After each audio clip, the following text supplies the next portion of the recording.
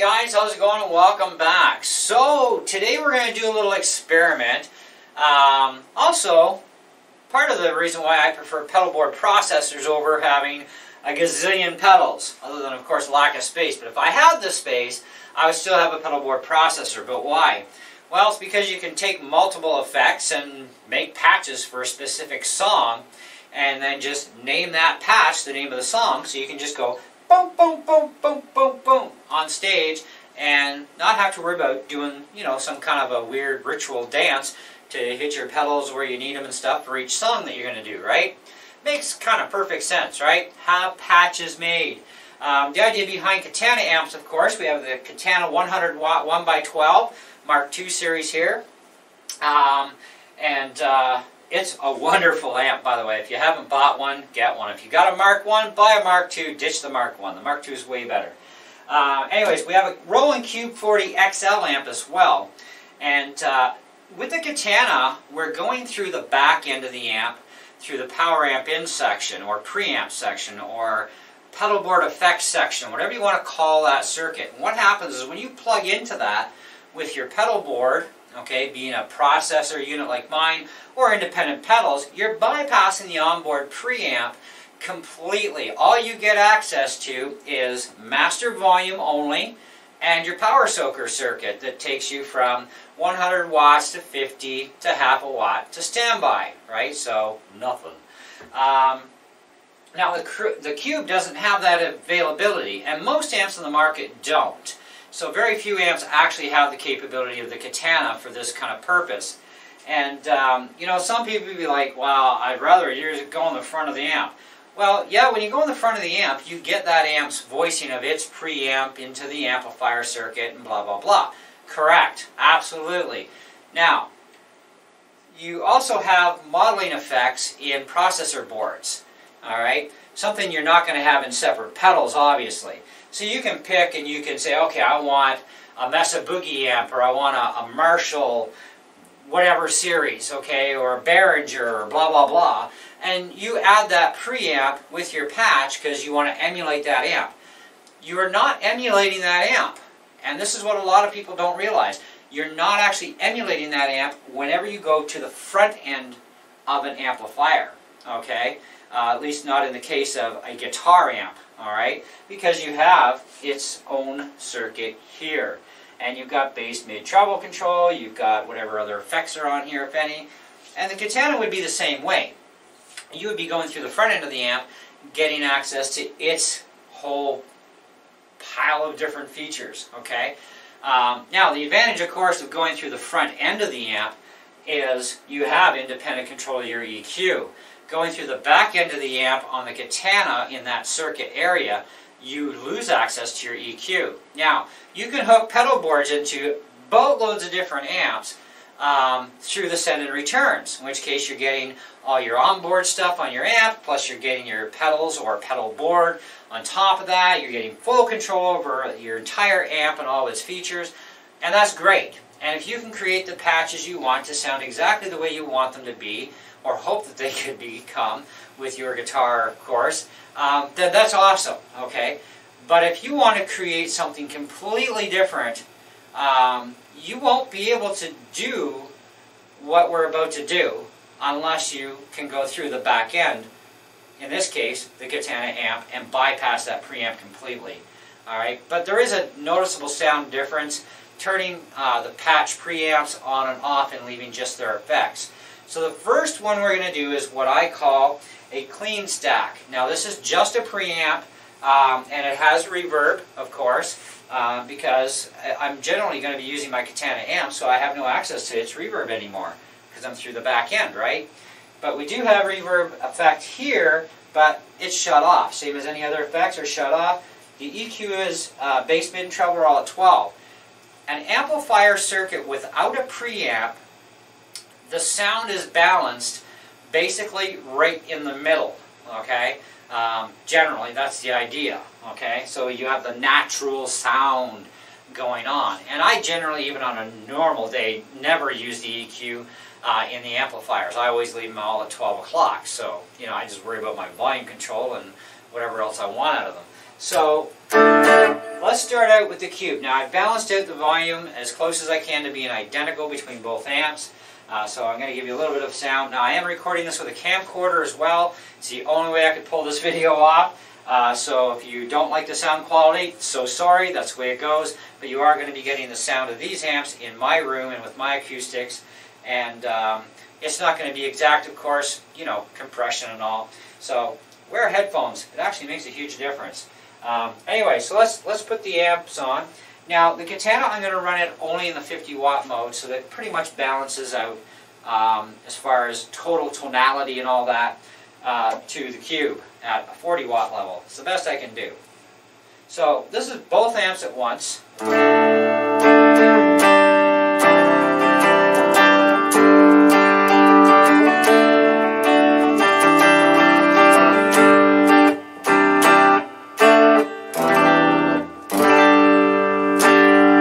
Sounds awesome actually in stereo. Alright, let's turn off the preamp and still leave both amps on. So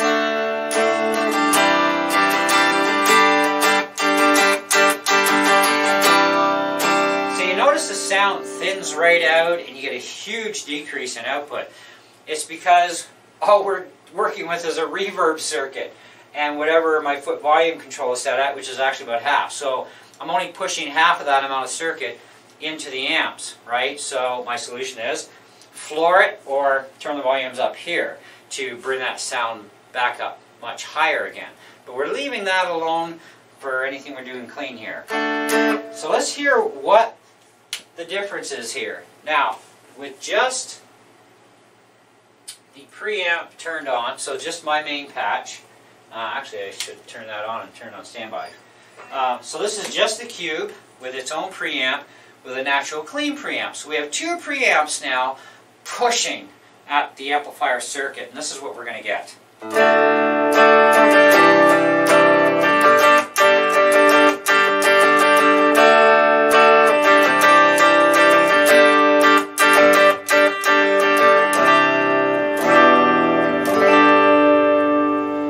Now with the Cube 40XL, if you know anything about it, its main clean channel amplifier circuit is based on the JC Clean, okay? So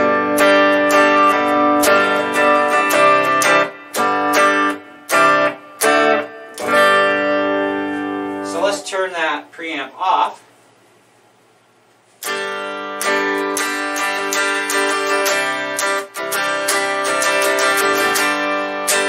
So can I improve that? Well, I'm at 8:30, so let's bring that up to about 10 o'clock. So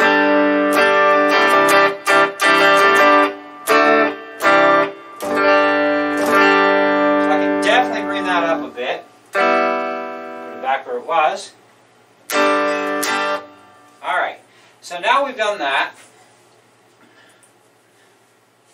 We'll turn this off and we'll put that on the 50 watt. Now this is with the natural clean amp. I don't know what amp they're trying to emulate with natural clean.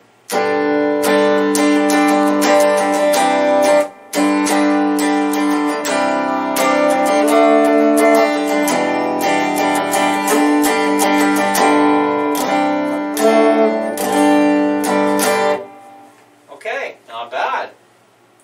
Let's turn it off.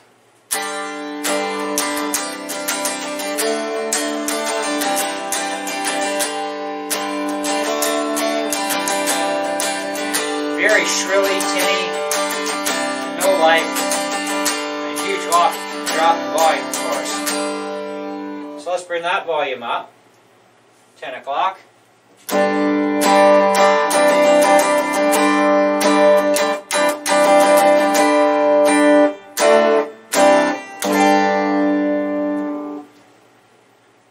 So we notice a huge difference between the two. Now the Katana, of course, has got a 12-inch speaker, bigger cab, should be actually better.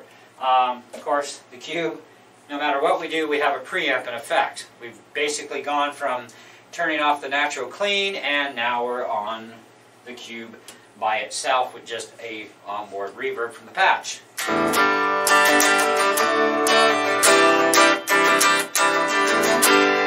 Kind of strange, isn't it, right? When you think about things. Going through the back end of an amp, you have no preamp control.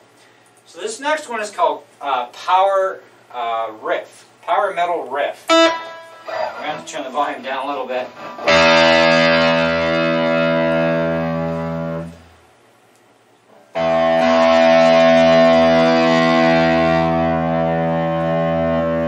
Close as we're going to get. Now, the core metal uses 2 preamps to get this sound. Alright? They've also put an EQ in here, 2 noise suppressors, and a reverb circuit as well. So you've got all that creating this sound.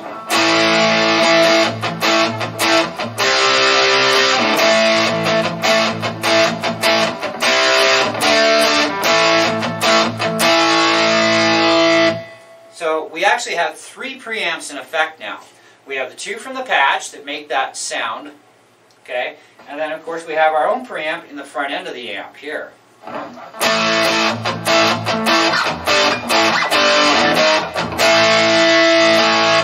So here's what that patch sounds like, just going from its own 2 preamps and all the other gizmos straight into the back of the Katana without preamp access to the Katana, other than just a master volume and the soaker circuit.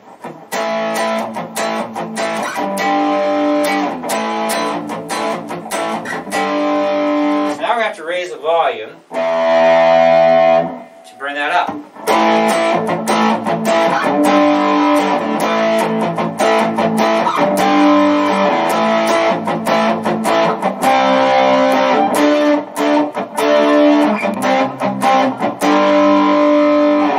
So what's going to happen if we turn off these preamps?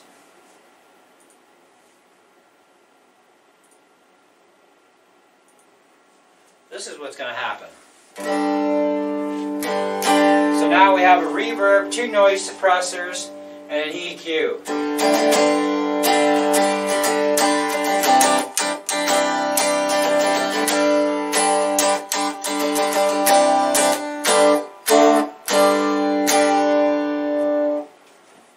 Okay, let's just turn the Roland on. Now remember, the Roland has its own preamp because we're in the front end of the amp.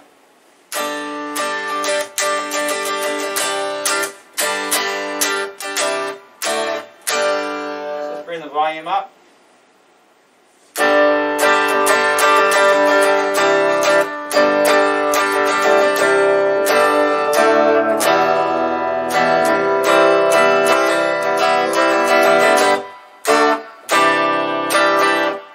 Let's turn the Katana on. Now how high do we got to bring the Katana in its control?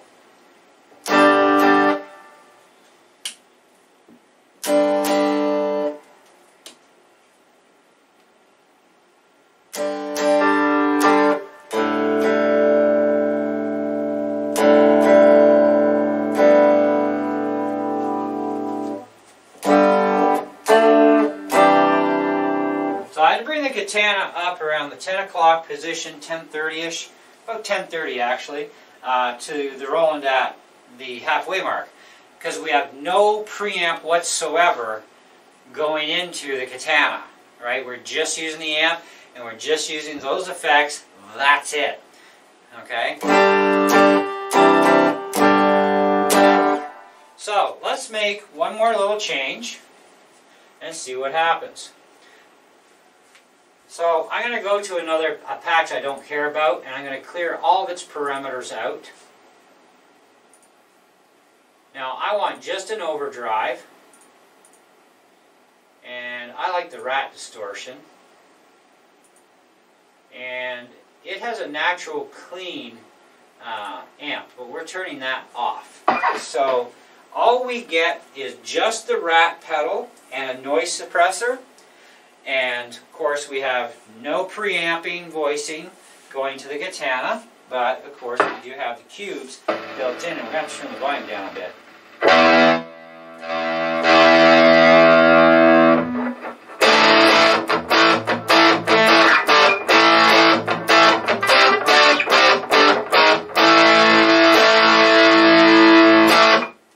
So that's our cube. JC Clean is the preamp, right? So, let's go over to the Katana.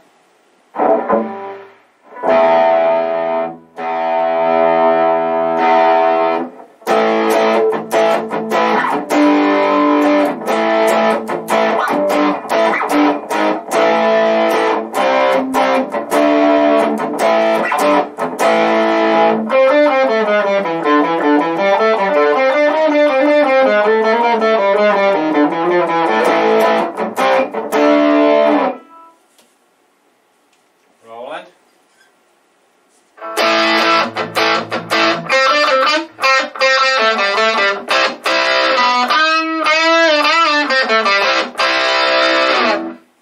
So I don't have to have the volume up hardly at all on the cube because it's using a preamp along with its amp. Whereas the Katana, I have to turn it up a bit in order to get more output out of it. And the sounds are totally different. Like, let's put both at the same time.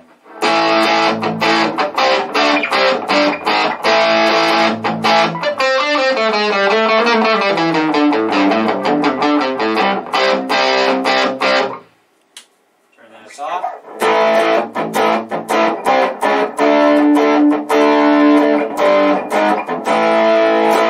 I kind of like that little bit of deeper, darker tone.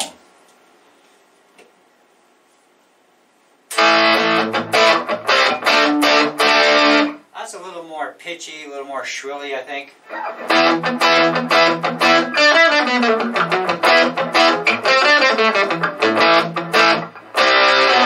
Now we're going to have to do a lot of messing around with the rat pedal in order to get it to actually sound the way the Katana does. And we're probably still not going to get that close to it, right? So when you're using pedal boards with independent pedals, or you're using a processor, you have things that are going to be different, obviously, right? Your pedal board with your independents has no preamping at all. You must go through the front end of the amp to get your ultimate power output, EQing control above having an EQ pedal, etc., etc. So you can really change things to suit things much, much better. When you're looking at a guitar board processor that has these built-in modeling amps, whatever they may be, and there's actually quite a number of different preamps to choose from that they have here, which is kind of cool. But you'll have to use those particular modeling effects when you're bypassing your onboard preamp of your amp, or you're going straight into an amplifier that has no control over bass, mid, and treble, of course. You will have access to bass, mid, and treble on your preamps that are in your patches that you build. You just got to pick what you want in order to build it together. Now, I personally, honestly, I prefer pedal board processors over independent pedals for a few reasons.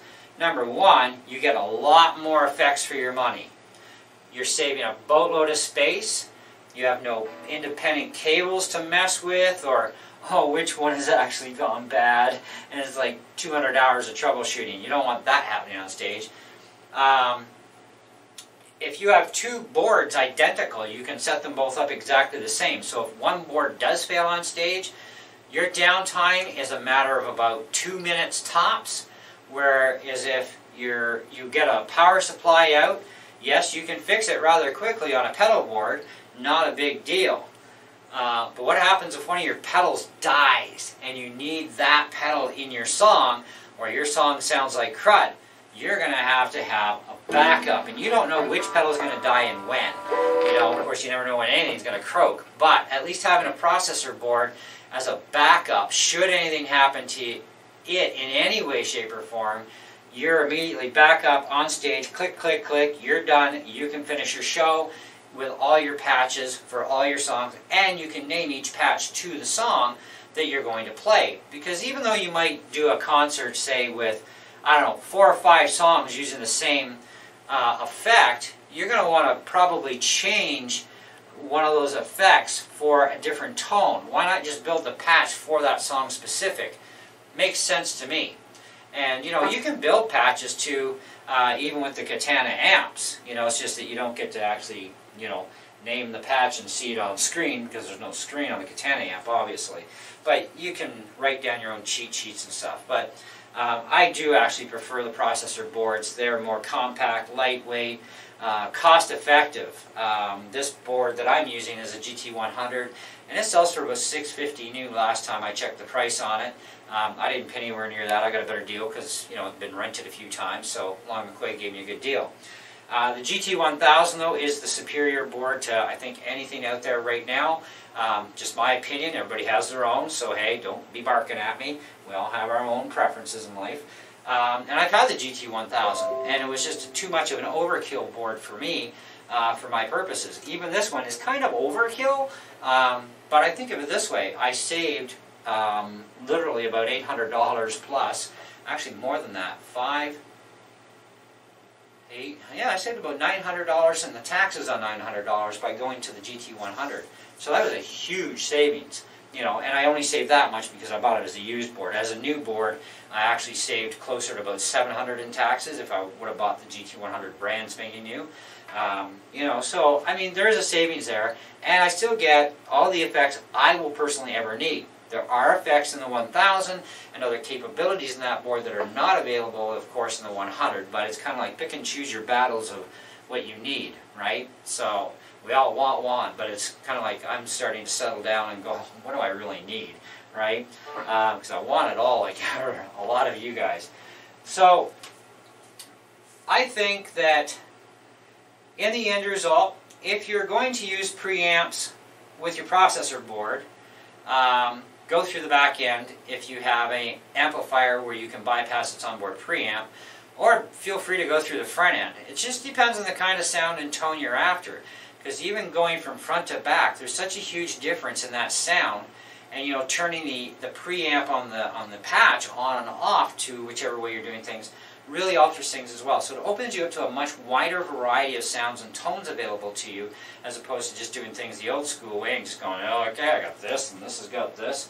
And it's like really hard to dial in stuff. And guys do have a lot of hard times dialing in stuff, never mind with independent pedals, but they have a hard time dialing it in just with a processor board, because you're dealing with multiple preamps above board, like that distortion effect that we did, that riff, middle riff.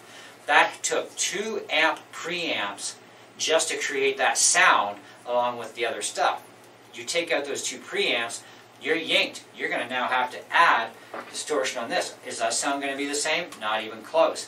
And if you have a 3rd preamp involved, which you would going through the front end of the amp, now you've got another completely different tone that you might not want to have there. And you can't stop that unless you have an amplifier where you can bypass the onboard preamp like the Katana MK2s do. Anyways, thanks for watching, guys. I hope you got a lot out of this and you learned a lot.